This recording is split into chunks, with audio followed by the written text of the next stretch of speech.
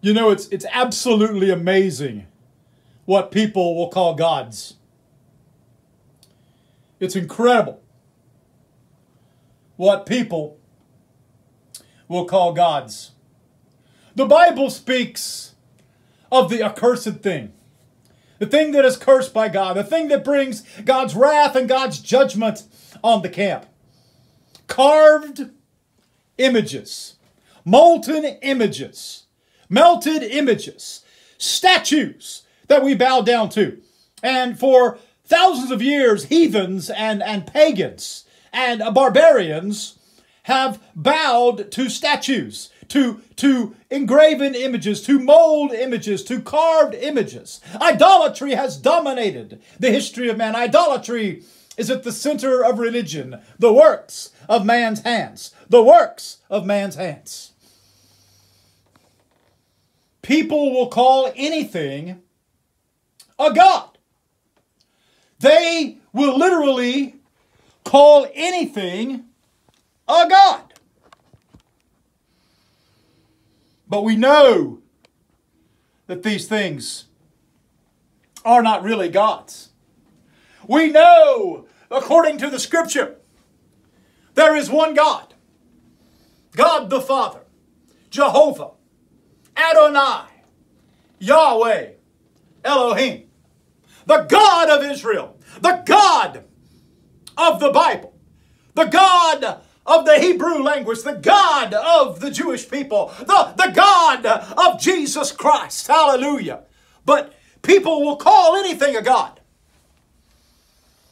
Paul, writing to the Corinthians in 2 Corinthians chapter 11 and verse 4, he spoke of another Jesus, another Spirit,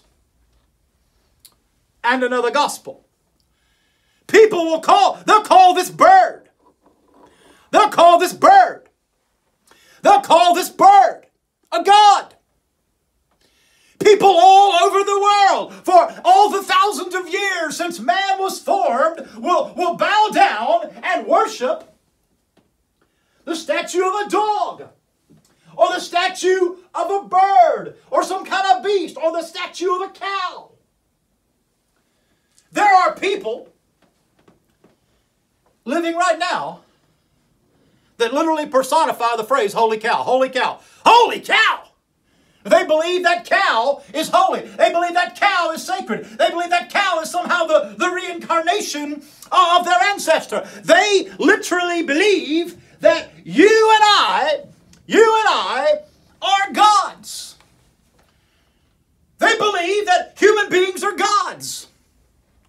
And they worship humans. Some people worship animals. Some religions, their God is actually a fallen angel that is impersonating and doing a great impression of a God, claiming to be God, and they call it God. But how many of you know you can call this bird God? You can call this bird God. You can call me God. You can call the Pope God. You can call a fallen angel, a demon, a devil, an evil spirit, a familiar spirit, a religious spirit, an angel. You can bow before it. You can fall down on your face before it. You can worship it, praise it, honor it, venerate it. You can call the Virgin Mary a goddess and pray to her and pray through her. But you calling it a god does not make it a god. I said you calling it a god doesn't make it a god. Hallelujah. But that's what world religion does. It deifies man. Humanism, Hinduism, Buddhism, through reincarnation, through nirvana, through mantras, through meditation. It deifies man. Man is not a god. Satan said in the Garden of Eden, you shall be as gods, knowing good or evil. But that was a lie, because the devil is a liar, and he's lied from the beginning, heading to eternal fire. The devil is a liar. Man is not God. You shall not be gods. But that's one of Satan's greatest lies. You know, if you study mythology, how many of you studied mythology? Amen. Roman mythology, Greek mythology, Egyptian mythology. Man, they had snake gods. I'm not making this up. They had snake gods. They had bird gods. They had fish gods. They had moon gods. They had planet gods. They had sun gods. I traveled in Hawaii and they worship Pele, the goddess of the sun god. I'm not making this up. They worship Pele, the goddess of the sun. I've been there. I've seen them. But you can call Pele God. You can call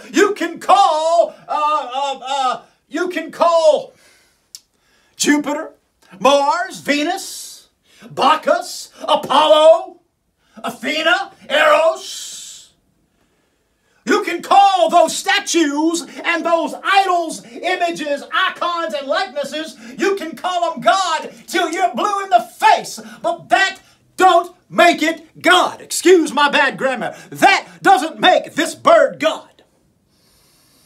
There is no such thing as a moon god. There is no such thing as Baal.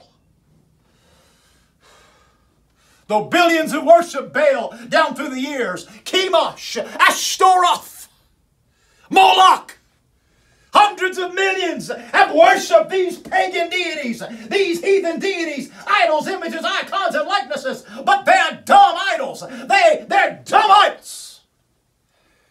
And today, we have a new generation of idols, images, and icons that have replaced those dumb, deaf idols of yesteryear and of antiquity. We have a new Gnosticism, a new paganism, a new Catholicism today.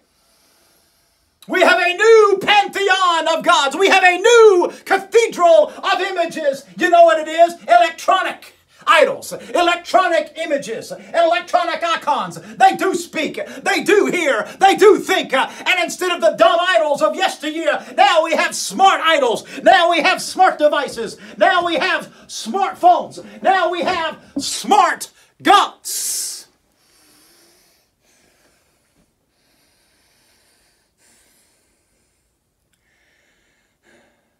These demon devices, these devil devices, they call them intelligent, information, iPhones. But it's an idol phone. It's an idol phone because it goes all the way back to the Garden of Eden when they took a bite out of that apple. You see that? When they took a B-Y-T-E out of that apple, it goes all the way back. But these new electronic images, AI, listen to me, algorithms, animation, these new video idols, they are just as deadly, they are just as damnable, and they will bring you just as much doom and gloom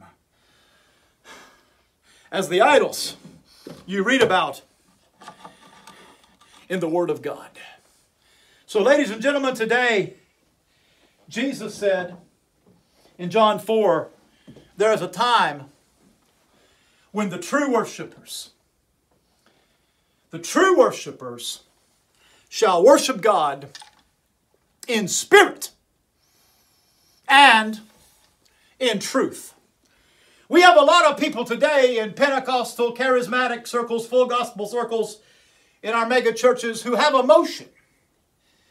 They're demonstrative in their worship, and they think they've got the Holy Spirit. They worship God in spirit, but we have to do more than just worship God in spirit. We have to worship God in truth. We have to worship God in truth. We have to worship God in truth. And the only way that you can worship God in truth is if you worship God according to His Word. According to His Word. According to His Word. According to His Word.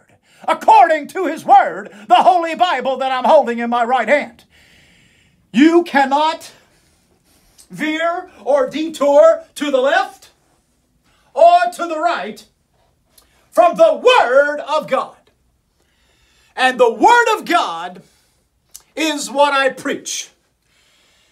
And I ask you to follow me as I follow Christ. Because I'm not going to lead you one step outside the Word of God. And that is my promise. So people frequently ask questions all the time. Brother Mike, why do you talk so much about idols, images, icons, and likenesses?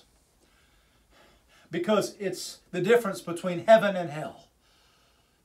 1 John chapter 5, verse 21, the Bible said, little children, keep yourself from idols. 1 Corinthians 10:14, Paul said, flee from idolatry. In Galatians 5, it says the idolater shall not inherit the kingdom of God. It says the same thing in 1 Corinthians 5 and 6. Over and over again, the book of the Revelation says the judgment of God, the wrath of God falls on man. Why? Because he will not repent of his idols, the works of man's hands. The works of man's hands. You see, you boast about what you create.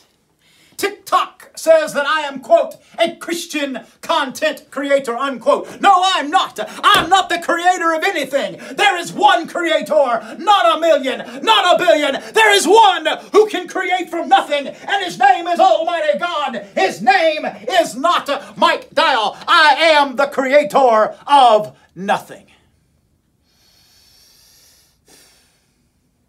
People boast today of the works of their hands. People boast of the works of their hands. But the works of our hands are idolatry because we trust in it. It makes us rich, famous, powerful, a successful, a personality, a somebody. It brings us a better life. And people boast today. They say, oh, I'm a graphic artist. People boast today and brag in their arrogance, ego, and vanity. They say, oh, I am a web designer. Ladies and gentlemen, there is one designer.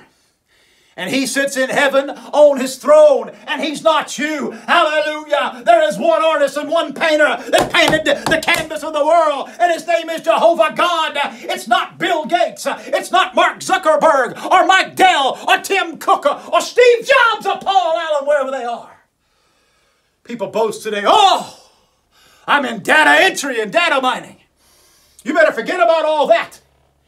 And you better worry about having entry into the kingdom of heaven. You better mind the word of God. You better forget about being a graphic artist, and you ought to find the gospel of the glory, of the goodness and the greatness of Almighty God. You better forget about being a web designer using Microsoft Word, and you better find the word of Almighty God and fall and worship at the feet of the designer